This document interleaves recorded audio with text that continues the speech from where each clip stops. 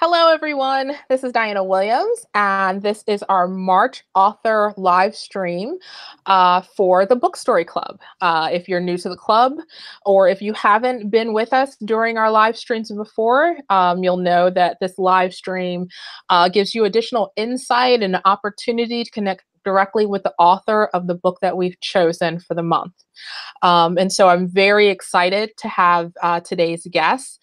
Our guest today is Elliott Gorn. He is the Joseph Galliano Professor of American Urban History at Loyola University of Chicago.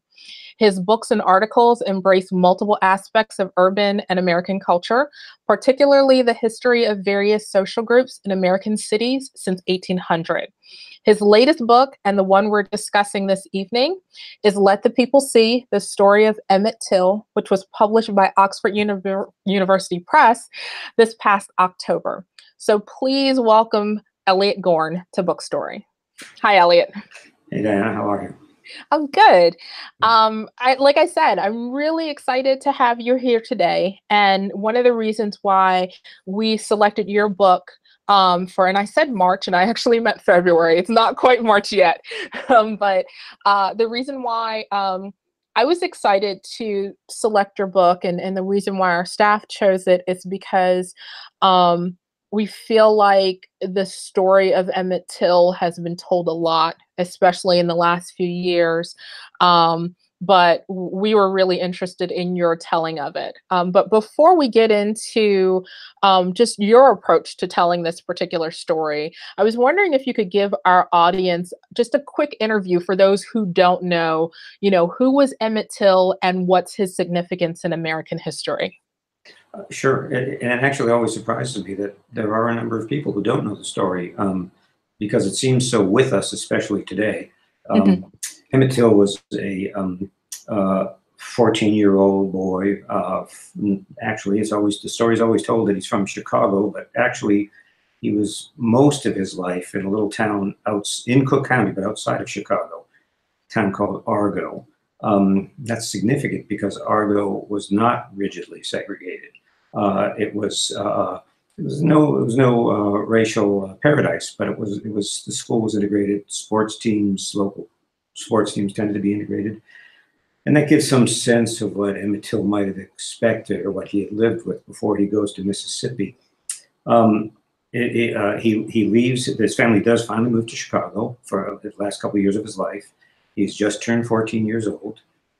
His mother brings him to the station, puts him on the train, the Illinois Central train, he's greeted by his great uncle, Moses Wright, who lives in the tiny town of Money, Mississippi. And down they go to Money, where Emmett will spend 2 weeks, summer vacation, with his cousins. He's been before a couple times, and they've come up to Chicago. It's part of the Great Migration, the backing and forthing of people visiting family. And he's down in Mississippi, and with his cousins and friends, they get in a car one evening after he's been there a few days, and they go into town, this crossroads town of Money. Hernan de Soto Money was the man for whom it was named.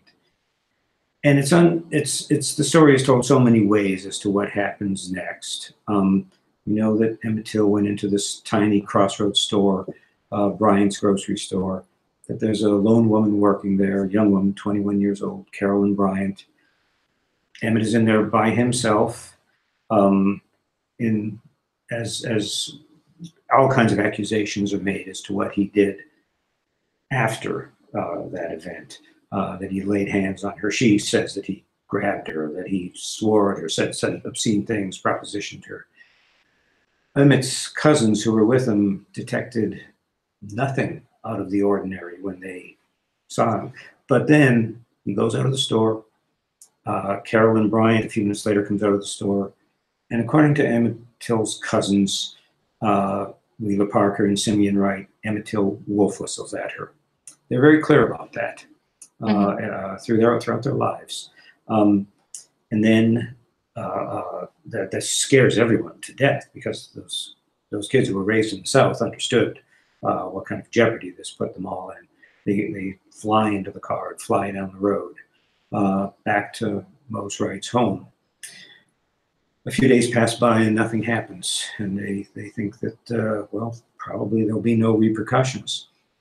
On a Saturday night, really a Sunday morning, 2 a.m., Carolyn Bryant's husband, Roy Bryant, and his half-brother, J.W. Milam, go to Mosrite's home, knock on the door, and when he answers, gun in hand, gun and flashlight in hand, they kidnap Emmett Till, take him away. He's never seen again alive by his family. A few days later, his body is found in the Tallahatchie River, weighted down with a barbed wire around his neck attached to an enormous gin fan, like an industrial fan, to weight him down. From there, the story starts to develop. This would have been, as so many people have said, maybe not too many years before. Maybe if Emmett Till was a little older, maybe if he wasn't from Chicago, this story would have just passed. Another murder, another lynching that would never get out of Mississippi. A few things happened. Mamie Till, her name back then was Bradley. Mamie Till Bradley prevails upon her congressman, we later learned, William Dawson, African-American Chicago congressman, to help her get Emmett Till's body out of Mississippi. The authorities in Tallahatchie County were ready to just simply bury it right away. And Emmett Till comes back to Chicago on the train. Famously, she identifies her son, and she asks that there be an open coffin, that the undertaker not prettify him, that the coffin be open. She even allows a photographer to come and photograph him. Mm-hmm. Those photographs are, of course, so iconic now. They appeared in Jet magazine, the Chicago Defender. There's a misconception that they appeared in the mainstream press too. Life magazine, for example, they didn't. They were mainly not seen by white people for 30 years. And not until Eyes on the Prize in 1987 are they really disseminated for everyone. But for African Americans, these photographs are so important. So many people talk about them later, how this photograph of Emmett Till, the story becomes a motive for their joining the movement. John Lewis, Congressman Lewis, talks about it. Ann Moody talks about it. Muhammad Ali talks about it. The Till story was really formative for them. And that story and those photographs are passed down from parents to their children. It becomes, as one person put it to me the other, it becomes part of the talk that all Black parents give their children. Emmett Till just becomes part of that. Okay. I'll go on and just quickly say there is a trial of the two brothers. There were others involved, we know that now, but there was a trial of the two brothers very, very quickly, within a few weeks after the body is found. And this trial becomes sensational news, not just in America, but around the world. It becomes sensational news around the world because this is a classic Cold War story in an era of decolonization. What is America like for its people of color?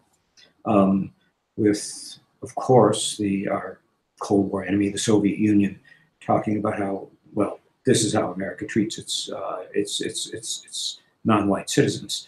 And the USIA, there's a nice thick file in Washington from the United States Information Agency, doing its best to spin this story. Trial lasts a week. In the end, even though there was a couple of surprising things about the trial, the prosecutor is very, very good and really wants a conviction. It's not that he's against segregation. It's not that he's against the old Jim Crow system that still thrives in the South. It's that he does believe in the rule of law. And everyone, all of the African-American journalists at the trial, and there are many of them, say that he did a great job. The judge is very fair. The judge refuses to race bait, refuses to allow any of that. It doesn't matter. None of that matters. What matters is that there is a middle-aged jury of all white men, and they all say after the trial is over, they would not convict fellow white men of killing a Black. They're clear that that's what will happen. Yeah. And I definitely want to pick up this thread again, but I want to go back to something that you mentioned, and it really kind of leads me into my first question too. You established really early on, especially in the intro, you give the reader a lot of threads. Talking about memory. Mhm. What you pointed out earlier is that this was very much a part of conversations in African American families almost immediately, but it would be another 30 years before, the pictures and things like that were actually outside of the African American community, if you will. And so you also acknowledge in the intro that the story has been told many times. So is it the idea of memory that's a thread throughout the entire story, or something else, what are the things that really led you to believe that you should retell this story? Well, a few things. One of the interesting things about this story, um, and I'm asked the question you just asked me a number of times. There is an Hmm. assumption that this story has been well told many times.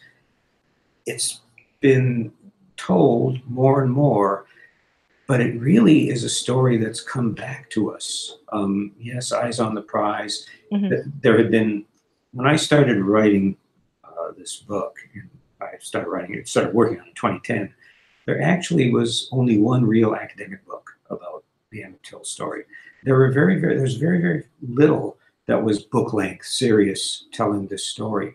It's really come back to us so powerfully in recent years. In 1987, as I say, Eyes on the Prize, but then slowly a few other videos. Keith Beauchamp, who does his video of Emmett Till. African American video companies do the story, and it only slowly really comes back. So that suddenly it's as if we as journalists sometimes say, it's as if we've always known this story, when in fact white people haven't always known this story. They knew it in 1955, and they pretty much forgot about it. If you go back to newspapers and look at the 10-year anniversary, the 25-year anniversary, Hmm. nothing at all. It's not there. It's only in quite recent years that it's become just again, another way of thinking about it is that in the era of Black Lives Matter, even before beginning with Trayvon Martin, uh, you see the stories about these killings, these murders, and so many of them begin with Emmett Till, and that's a very new phenomenon that only Okay. started in a few years ago. Another way to sort of measure that is if you go back to mainstream press, Time Magazine, the New York Times, and look in search engines for Emmett Till, you find that, of course, there were a lot of stories in 1955 going into 1956, and then that more or less disappears. Very, very few. And then only in the last, really even less than 10 years, suddenly stories again and again and again, references to Emmett Till. So Hmm. it's a kind of interesting thing there. Okay. Well, I want to get back to Trayvon Martin in just a minute, but you kind of opened the door. You gave me the perfect segue to my next question when you mentioned the media, and something that you wrote really stuck out to me, as a member of the media. You wrote that the Daily News helped to make Mississippi the most reactionary state in the South. And we talk a lot about the role of the media, especially in this country. There's a lot of mention of like fake news, and I think that's one of the reasons why this phrase right here stuck out to me. So I'm wondering if you can explain more fully the role of papers like the Daily News, because they weren't alone, but the role of papers like the Daily News and the impact, particularly on criminal trials and investigations. Well, I mean, I don't want to say that Mississippi didn't earn that reputation. It certainly did, and the Till trial is the perfect example of it, of just sort of digging in people's heel, people digging in their heels, just an unwillingness to acknowledge that anything terrible had happened here, other than a couple of guys maybe got drunk and murdered someone. It's not a lynching, so far as the Southern press, especially the Mississippi press, is concerned. It's just, it's just an unfortunate thing that happened, and justice will prevail. That was the general tone. But also something more than that, a tremendous defensiveness, just especially in the Mississippi press, but more generally in the Deep South and even in the border states, a sense of grievance that's so strong, of victimization that comes through, that we are being picked on, that the North is just as bad as the South, that and on and on and on. Murders like this happen all the time. And there is a truth in that there is a kind of way that Northern media, newspapers, whatever, deflect blame, criticism from themselves by, well, no, racial problems, white supremacy is a Southern problem. And Lord knows that, again, if Mississippi is going to be stereotyped, the state did an awfully good job of helping, of assisting. So in a lot of ways, I guess, really, especially, and this is something we do a lot on Backstory, I know you do as a historian as well, when we're looking at patterns from the past, in a lot of ways, we've just traded North-South for liberal and conservative. Would you agree with that? I'm not even sure we've traded North-South for liberal. But we do liberal and conservative a lot, but I know an awful lot of people who say they will not go to Mississippi, they will not go to Alabama, they will not set foot in those states, either out of righteousness or fear. It's unclear sometimes exactly what, but no, we do stigmatize the South and the North.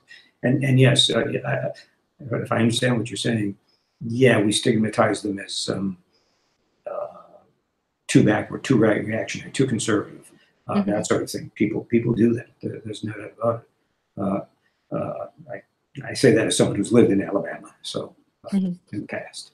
Yeah. So I want to spend a little bit more time in this area, at least, adjacent to it. You spent a lot of time, like you devoted a chapter pretty much to the dynamic between law enforcement, the media, social justice leaders. In it, you said that Simeon Booker, who was one of the African-American reporters, described that as an interracial manhunt. And for me, this was fascinating to see play out. How did the research for that chapter come together? Like, what types of things did you use as your source material, and how did you make decisions on how to reconstruct it for the reader so that they would really kind of understand what Mr. Booker meant by an interracial manhunt? Really, for that section, the best sources, and in some ways the main sources, there's not a huge amount of that, does come from the African American journalists themselves describing what they did, which was to, when it became apparent that there were witnesses that had not yet come forth, and this trial is going on, they got themselves into position to go find those people and bring them back, allow them to come to Sumner, Mississippi, and to become witnesses. So literally, the best source is probably Simeon Booker's own memoir, describing that. And he's a very interesting source too, because here's a man who was a mature journalist, very good, distinguished journalist, he'd never been to the Deep South before, a few months before the Till trial. So this was all very, very new to him too. James Hicks, also Jimmy Hicks, as he went by his byline, another journalist who described all this in considerable detail. Now there are others also who were involved. I'm blocking your name right now. Oh God, I can't believe this. Medgar Evers, for one, was involved. Right. Amzie Moore apparently was involved also. They don't leave a lot of records of this, but they're involved in going out. There were a few white sheriffs who were involved too, who made their vehicles available to go out and get people. Again, they don't write about it much. They don't say much about it, but we know they were there. So it's this very interesting thing. This is a good example of one of those things in telling the story that I have pretty good sources. I wish I had a lot more. So. Okay. And do you think, and I think this is probably a good time to return to part of what you were pointing out with Trayvon Martin, because that seems to be a good parallel, or even Black Lives Matter. So how do you think, at least then, it was perceived, and what parallels can you draw to today, and again, in thinking about like the press and this dynamic that formed between law enforcement and what that might look like for us today?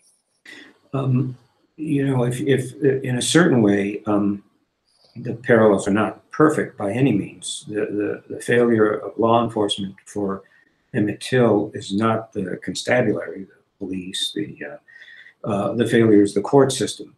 However, within the court trial, there is the sheriff of Tallahatchie County who basically becomes a witness for the defense rather than the prosecution, which is his job after all, to help get convictions. He becomes really, and through some pretty awful stuff that he's willing to say on the witness stand, he becomes a key part of getting the defendants off. But I think the most important parallel, even if the details change, is a failure of criminal justice, a failure to seek justice, get justice, and to make people feel as though there is equality before the law, whether it's a cop shooting, whether it's in the courtroom itself. It just seems it's a failure of justice. It also matters. Trayvon Martin is the first one where really suddenly the comparison is made, where Trayvon, very shortly after Trayvon Martin died, on the web, a meme went up. It was a photoshopped image of Trayvon Martin arm in arm with Emmett Till. And the parallel is made in people's minds that this is the same kind of unjust killing with no repercussions for those who did the murders, of a young man who's palpably, clearly innocent. And this happens repeatedly. That kind of image shows up again and again in the last several years. So right there, there's the parallel that, never mind whether I'm drawing it or not, others are drawing it, are making the comparison. And in many ways, it is a fair comparison. Yeah, I have to say, just on a personal experience, I have two sons who were teenagers at the time of Trayvon Martin. Now they're now both in their early 20s, but that's the first time I talked to them about Emmett Till, Oh, wow. because based on that, and they were seeing that, and they were like, "Mom, who's Emmett Till?" You know, so yeah, I think the at least the parallels between the two, how they ended up losing their lives, were very similar. And as that information started to surface, I think that for a lot of African American families, I know at least for mine, that's really when we had the Emmett Till conversation again. I didn't have this conversation with my kids like generations before me had. So yeah, I think you're absolutely right about that. I think the other thing, that parallel that's so pernicious, and that people know in their guts, is the assumption that's made that young black men are dangerous, and therefore fair game. And it's just there, and it's hard not to imagine that. It's not by accident that when Emmett Till is killed, it's in the midst of the South being still in that uproar over Brown versus the Board of Education, that would put young black men in proximity to white girls. And that's sort of thing said over and over and over again, that's a piece of this. Young black men are dangerous. And it's not the, as a historian, I'm supposed to, draw distinctions and say, well, no, it's not exactly the same. And this is, and it's true. There are real, very major differences. but that's a really fundamental parallel. And that piece of racism, of white supremacy, is still very much alive. Hmm. Hmm. Well, this seems like a good time to really talk a little bit more about the trial, because you said a few moments ago that the failing, at least, of the system was, for at least in this case, it was the trial. And so, my first question about that, in relationship to where you're talking about Black boys are dangerous, one of the stereotypes that was invoked a lot was about Black sexual predators. And you talk a lot about like sex from the very beginning. But that, just the idea of a boy becoming a man, at least for these purposes, that was something that was frequently invoked. Um, what role do you feel like the Till case played in cementing these notions? Oh, I think these notions are so much older than than Emmett Till. I mean, um, that's probably the most common single charge that leads to lynchings, to the 5,000 lynchings, mostly in the South, mostly of Black men. That the violation of the sexual code of sexual honor, as it's called sometimes. So Emmett Till. The reaction to the story, to the Emmett Till story, this is a story that's played out 100 times, 1,000 times. Hmm. So the trouble is, in this case, well, he's from Chicago. He's not from Mississippi. He's just turned 14 years old. Uh, he's not a particularly big kid. He's 5'4". He's always described as roly-poly. Hmm. Although in again in memory, he's often by those who would try to make the case that it was a reasonable thing, it was a reasonable possibility that he was a sexual predator.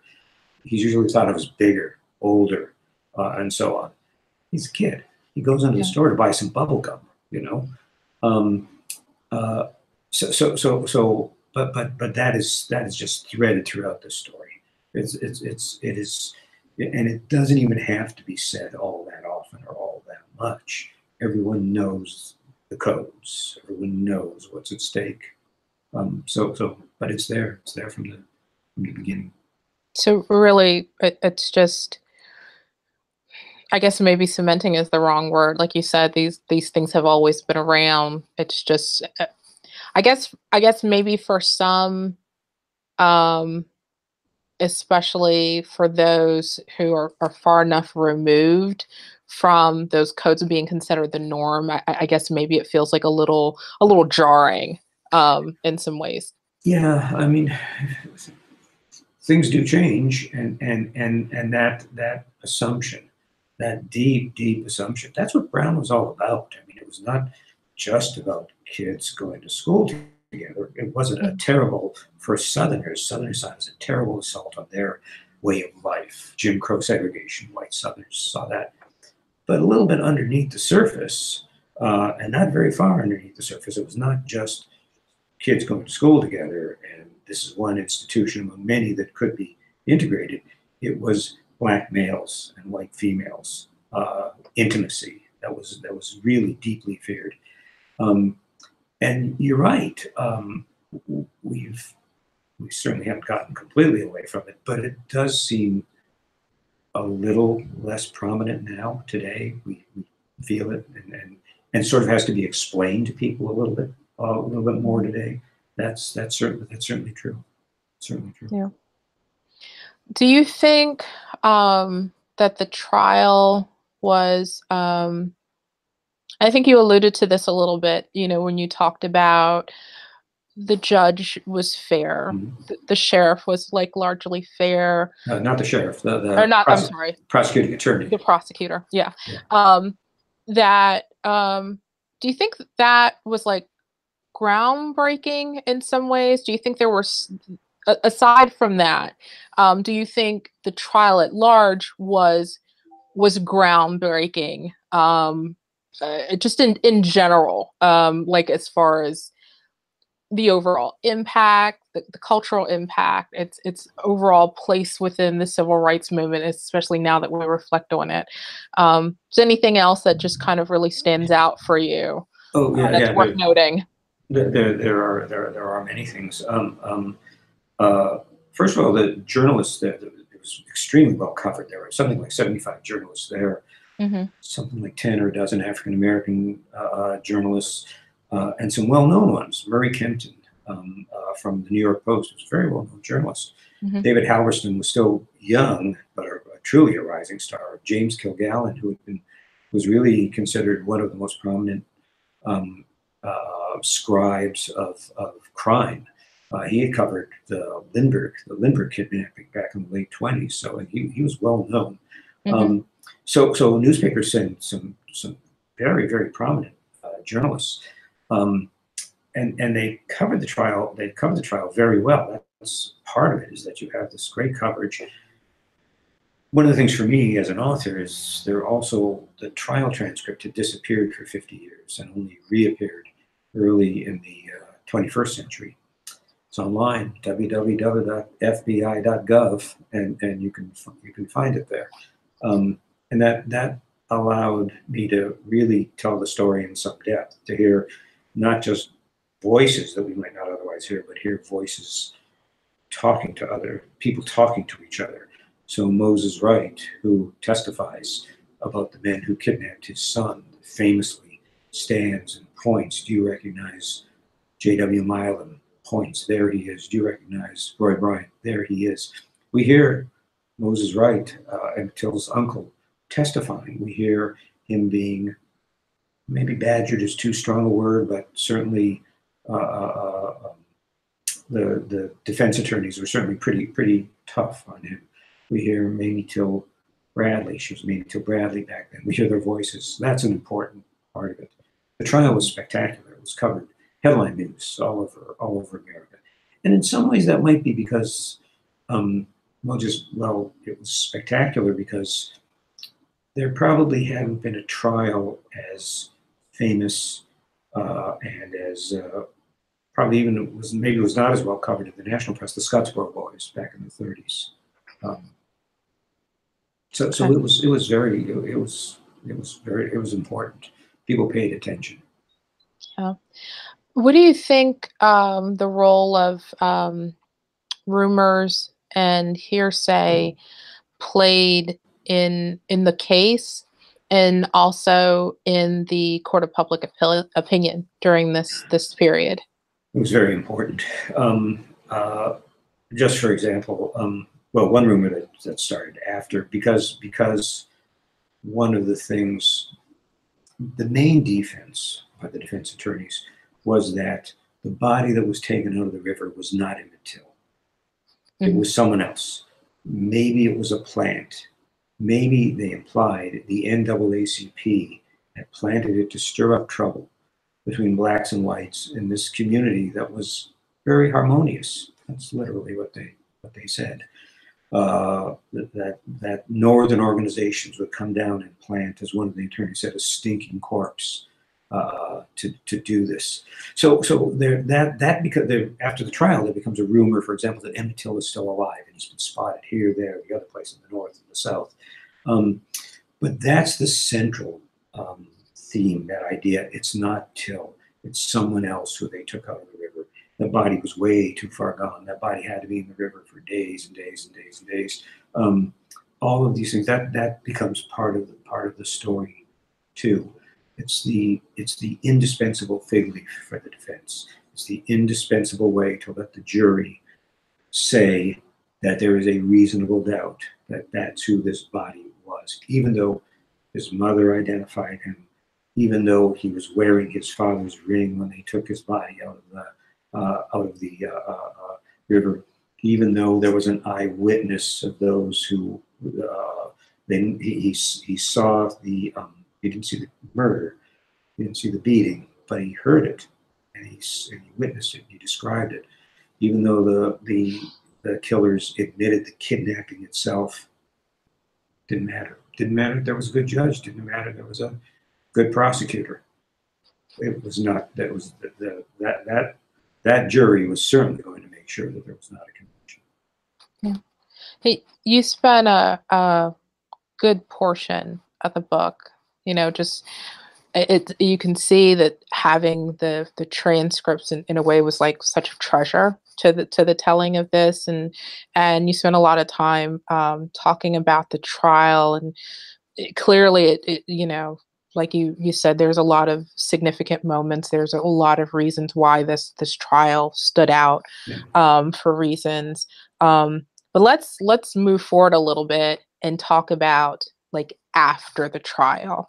One of the first chapters, I recall, that was like, after, I don't want to say we've moved on, because for African Americans, it was very clear that we weren't moving on. And so I'm interested in, one of the things that struck me is a description you had of Mamie Till Bradley after the trial. And what I was thinking about is that, to me, there was a very clear evolution that you're seeing from when you first introduce her, and you're talking about where she comes from, her failed marriages, those types of things, especially to that moment for me. So I'm curious, for you, what do you think was the public perception of Mamie Till Bradley, especially before and after the trial? And what were your own personal observations, and going through the research and reading the transcripts and all of these things? What did you see as her evolution, and how would you describe it? Yeah, that's a really good question, and no one is equipped to deal with what she dealt with. It's impossible to even conceive. But the evolution really is the right word, and I think somehow she understood, probably not even consciously at first, how this story, what had happened to her son, it would change her for the rest of her life, not just in the sense that any terrible loss like that is going to change us. It does, it will, of course it will. But somehow, and there's kind of this happens to women in history occasionally, some terrible loss that becomes, that somehow gets transformed into action, into the need to change the world, to redeem it somehow. It was not very conscious in my mind when I was writing this, when I was writing the book, but I'd been here before in another book I had written about Mother Jones, the labor organizer, who had lost her whole family in a yellow fever epidemic. And years after, she becomes Mother Jones. And they both have the same, there's a parallel that's really interesting. Mother Jones becomes, she thinks of herself as the mother of the labor movement. And workers think of her that way. And Mamie Till Bradley says, she so much as says, I lost a child, but now I have thousands of children. The sense of responsibility that she had, that she had to make what happened to her son happen to her too, had to somehow make something of that, make the world better, fight racism, make it very conscious. It's a remarkable transformation. I wouldn't begin to say I could really get inside of her head. You just can see it happening, almost literally see it from photographs of her before crowds of people, enormous rallies. She was very popular, and for organizing, the Emmett Till story becomes a first initially for several months after the murder. It becomes very important, and then it sort of finally takes its place with with many other stories. But yeah, it's a transformation. It's remarkable how the idea when she decides when her son gets back to Chicago and she makes the decision, she sees his body, what had that horrible night must have been for him, and makes that decision. Let the people see what they did to my boy. she wasn't the first person to do that. There had been a murder in Belzoni, Mississippi, just a few months before. An older man who had been trying to register people to vote, who was shot and murdered. And his wife did the same thing. Mm-hmm. And it was George Lee was his name, and it was covered by the Defender, for example, but it was nothing near the story. The funeral was down in Mississippi, so this was just a few months before Emmett Till's murder. So there was an example, in front of her, but that she decided to do it was remarkable. I mean, it's been pointed out, for example, in all of the terrible school shootings that we've had in these last few years. No parent has had the opportunity or been willing to do that. And because how can you do that? It would be so hard as a parent. It's unimaginable. And yet she knew that this was a sacrifice she had to make. Mm-hmm. She was quite remarkable. Yeah. And this is for the rest of her life. This was her life. Yeah, I was struck by this not only in the book, but the new Museum of African American History in Washington, D.C. has an exhibit that includes the coffin. And I remember, standing there, especially as a parent, because I and again in the book, I was like struck by how this changed this woman, and really being able to admire her in a way, because I knew she made decisions I wouldn't have made. Like I'm almost certain I wouldn't have done any of that. And so, but there was an admiration, and I remember standing there and looking at the coffin, and it's just like you can see not only the love that she has for her son, you can also see she's thinking about other people are going to see this. And so she is making these decisions. And I just had such a deep respect for her, because like you said, she did things that the average parent is not going to do, and understood the significance, especially, as an African American woman in 1955, it was almost like, if I don't do it, then who else will? So yeah, I have a definite admiration for that. While we're talking about the significance of individuals, what do you think the significance of Emmett Till and and his mother? What would you say was their significance to the NAACP, and also as a part of the civil rights movement? There's a kind of difficult relationship between Mamie Till Bradley and Roy Wilkins, who's the new secretary of the NAACP. Mm-hmm. She at first goes out as a speaker for the NAACP, and you have to remember what that organization is and their mission. Very, the Legal Defense Fund, Thurgood Marshall, bringing cases, very policy oriented, and trying to get anti-lynching legislation, trying to get new civil rights legislation. And there's the rallies that Mamie Till Bradley is at, and others, many others, and these are thousands of people. I mean, there are photographs of the rally. She wasn't at this one in the Garment Center in New York, where the pictures of the crowd are astonishing. I mean, the size of these Emmett Till rallies. But there's an emotionalism to them that you get the sense that Roy Wilkins and the NAACP are not entirely comfortable with. That yes, they understand the importance of organizing, but they're very oriented toward policy and so on. So there's a tension that's there in the civil rights movement that continues, that has been there before and goes on for many years. And there's sometimes working together and sometimes not working so well together, given those sorts of things. And yet the Till story becomes so important to the future of the movement. Even as whites are inclined to just sort of put it on the back burner. One of the activists in the movement, Joyce Lardner, refers to what she calls the Emmett Till generation. Those who come of age they're roughly Emmett Till's age, and they're going to be hit young adulthood around 1960 or so, and they remember that story was really powerful for them. As I mentioned, John Lewis. It's when you read his memoir, it reads like this is a moment where just a galvanizing moment for him, and many others. Rosa Parks says at one point she's asked, "What were you thinking about when you?" And this is someone who was an activist. She was a secretary of the NAACP in Montgomery, but she says, "I was thinking about Emmett Till."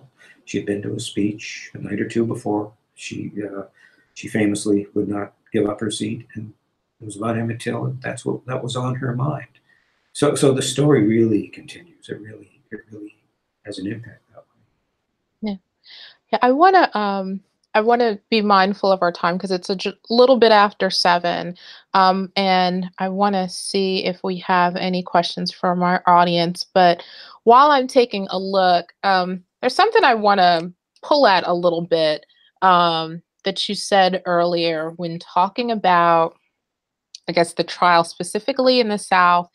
Um, you said it was important. I think at the time we were talking about the press too. It was important to them for them to say it's not a lynching, and you devoted chapter 5 to that, like the differences between labeling Till's death a murder or a lynching. Um, and I'm wondering if you found yourself having inner conversations about those two words as you were writing too, because sometimes it's talked about as a murder, and then other times we return to phrasing it as a lynching. So did you have conversations, like did you have moments where you like maybe paused and say, should I write murder or lynching? And can you share what that dialogue was like, and how that chapter, how did that change your writing? I don't know if it changed my writing. Maybe it did. You know, my first inclination is, well, lynching. We have this idea of what a lynching is. It's got to have a crowd of people around. It's got to have photographs. It's got to have, and there is, until the 1930s or so, this kind of classic pattern of vigilante justice, where again you look at the photos. The most appalling things about lynching photos, and there were so many of them. These were like souvenirs. Mm-hmm. You look at the faces in the crowd, the white faces, and there's no sense of guilt or shame. There's no sense that anything's wrong. On the contrary, these people see themselves as helping to establish justice. And there are, in many of the lynchings, dozens, hundreds, even thousands of people. This is different because it's vigilante justice, but it's, at first in the trial, it's only 2 people. We know now there were, it's hard to know an exact number who were involved in exactly what they did, but 6, 8, something like that. So in that sense, well, is this really a lynching? Well, of course it is. Tuskegee Institute had a long-standing definition that was perfectly reasonable. It was an extrajudicial killing, needed 3 or more people involved, and it's not part of that definition, but generally they're racially motivated, right? And that's a perfectly good definition. Is it just, and the distinction in the press, especially between a lynching and a murder, for the Southern press especially, well, a murder just means, a couple guys drank too much, a couple guys got out of control. This is within the normal parameters of justice. There's nothing wrong racially here. There's no larger racial story to tell. It's just denying what is so obvious. And this story is about nothing but race.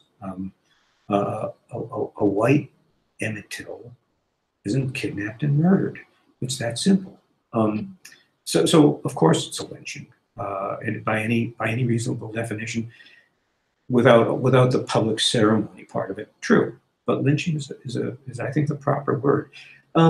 So did it change? I use both words. I use them almost interchangeably. I hate repeating myself. I hate saying murder twice in 2 lines. But no, I have no doubt that lynching is the right word. And I guess if you're asking, did writing through that issue as I read, did that convince me? That's a good question. That's a good question, and I think the answer is yes. I don't think I had thought it through before I had to really write it, fully thought it through, and became convinced that it's the right word. Okay, thank you. So I always like to end my interviews by kind of like just asking, is there something I didn't cover? Is there a question that you wished I'd asked and you haven't had an opportunity to answer? Or if there was just something you think it's really important for our audience and people who read the book to know? No, you asked very good questions. I guess what I'd say a few things. Um, I do think this is an important story to keep alive and keep telling. I really do. I think this is a very fundamental American story, um, not just in terms of what happened in 1955, but how we've remembered it over the years. I try to spend a fair amount of time thinking about and writing about how the Emmett Till story gets remembered and changed with time. Um, I guess the other thing I'd say is I think one of the things that's important about this story, it becomes a kind of an American, and this I understand that the parallels are not exact, they certainly are not exact, but Emmett Till has become really, in recent years, I think, a kind of American Anne Frank, that we only understand the horror of historical events when they're personal in some way. That, as was said, the death of one is a tragedy, the death of a million is a statistic. Here we see a face. We see a face before and after. We see just the horror of it. Um, I think it's a story to confront. I think maybe Till Bradley's, what she said, "Let the people see," is just really at the key, at the center of this. Okay. Well, I think that is the perfect way to end this live stream. So I want to thank you again for your time. I'm going to show your book really quickly. Yep. It's Let the People See, The Story of Emmett Till, and it is by today's guest and our February author selection, Elliott Gorn. So thank you again for your time. Thank you. And thanks everyone for watching this episode of BookStory. Bye-bye.